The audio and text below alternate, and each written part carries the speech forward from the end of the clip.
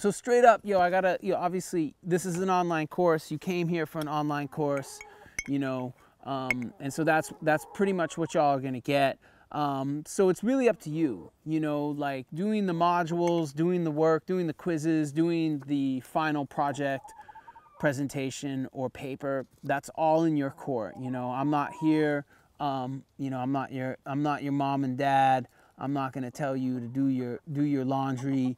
To wake up, to make it to work on time, whatever. I ain't here for that. I can't really do that.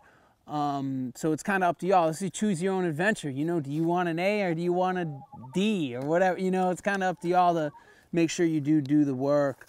But what I want to say too, and this is super duper duper duper duper important, is that most of the lectures you are watching, I actually recorded in March, April, May, June.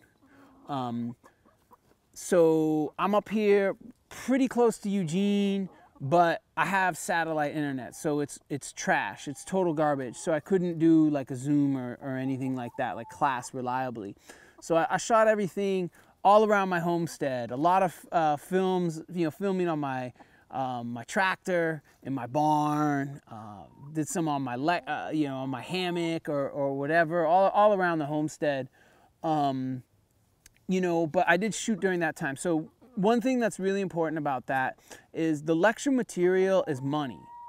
It's legit, it's good, like the examples, all that stuff is like, it's spot on, at least, curricularly, it's all good. Just anything date specific, or references like, oh, prepare for the exam next week, shit like that, scrap it, forget about it, just ignore it.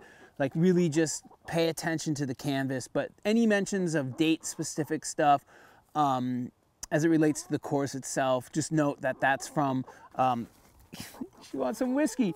That's from, you know what I'm saying, this past spring. So with that said, that's really, really super duper important. To get at me, hit me up on my email, just let me know what class you're in. It's not like I'm teaching multiple classes now, but it also helps if you put CINE 230 in the subject header and then like whatever your issue is or whatever you want to talk about, just so I don't miss it amongst all of the crap that I get in my emails. So just, to stand out amongst the turd, put CINE 230 in there.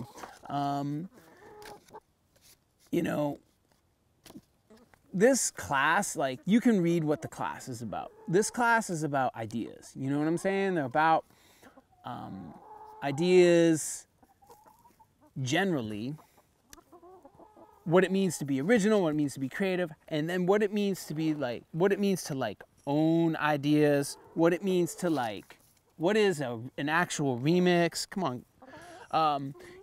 Like, I want us to kind of think about all that, and then very, very tangible, very, very, very, very, very tangibly, like intellectual property law. So very practically. So you're kind of getting like a meld of like theory, practice, and then like the law, which is also theory, right? As weird as that sounds.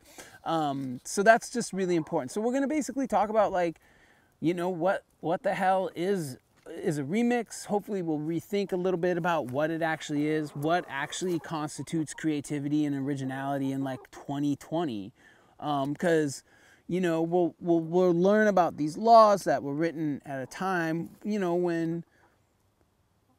when the creativity was like an originality, and like what you made was a book or a map. You know what I'm saying? So like, technology's changed, how we can do what we do changes, and what we think is original is different now than it was, a long time ago. So you can read the full course description, but like the bits and pieces of it is like, we're really gonna look at the specifics of copyright, trademark, and patent, and the nuances of that. We'll spend a lot of time on this concept called fair use, and then we'll talk a lot about like, subcultural remixing, by vidders or by, people who sample music and make beats.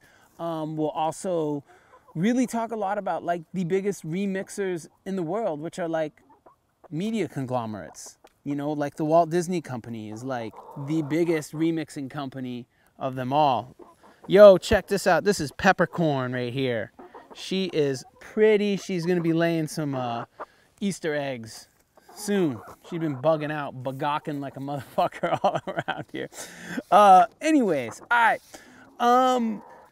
Expected learning outcomes. You're going to learn some stuff. Again, just read those things over. But here's the real deal, Holyfield. You know, intellectual properties, you know, I mean, if you look at like how Overlord Trumpito is losing his mind about China, even like all the TikTok stuff that's happening, you know, a lot of it's about intellectual properties and the control of intellectual properties and countries respecting other people's intellectual properties and laws and stuff like that. Because what does the US export to the world? Ideas, movies, music, pharmaceutical drugs, you know, other patentable inventions, brand names. Oh my gosh, like Nike, like all that stuff that's what we export. And about, you know, you know, 30 to 40, maybe even more, 50% of the United States GDP, which just took a huge poop, you know, is intellectual properties. You know what I'm saying? So the chances of you being in an industry that produces intellectual properties or is governed by these laws or whatever is way probable, because most jobs deal with it in some way, shape, or form.